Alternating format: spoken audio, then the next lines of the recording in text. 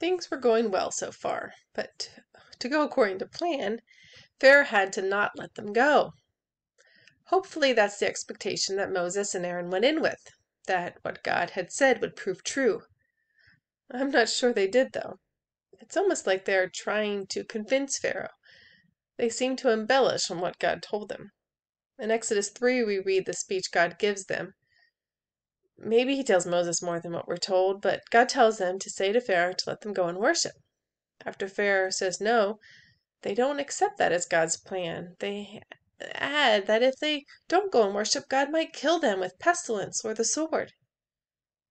Pharaoh's response had been, "Who is the Lord that I should obey his voice and let Israel go? I do not know the Lord, and moreover I will not let Israel go." So who is the Lord?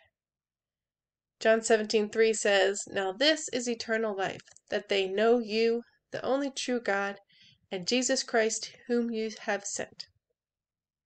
It would seem that knowing who this Lord is the most important thing in the world. Eternal life or death is wrapped up in knowing or not knowing him. Pharaoh, when presented with the opportunity to seek knowledge of him, scoffs and rejects those who had knowledge of the Lord to share with him. He didn't want to know. He wasn't a seeker.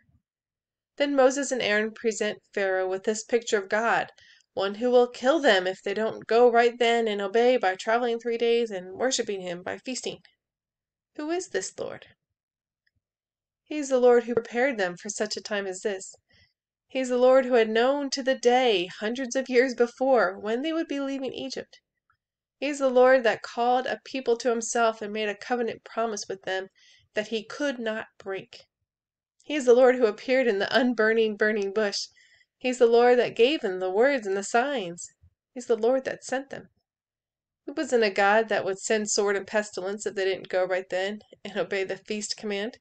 Their obedience was in going to Pharaoh and speaking God's word, which they messed up to a degree, and there still was no sword or pestilence.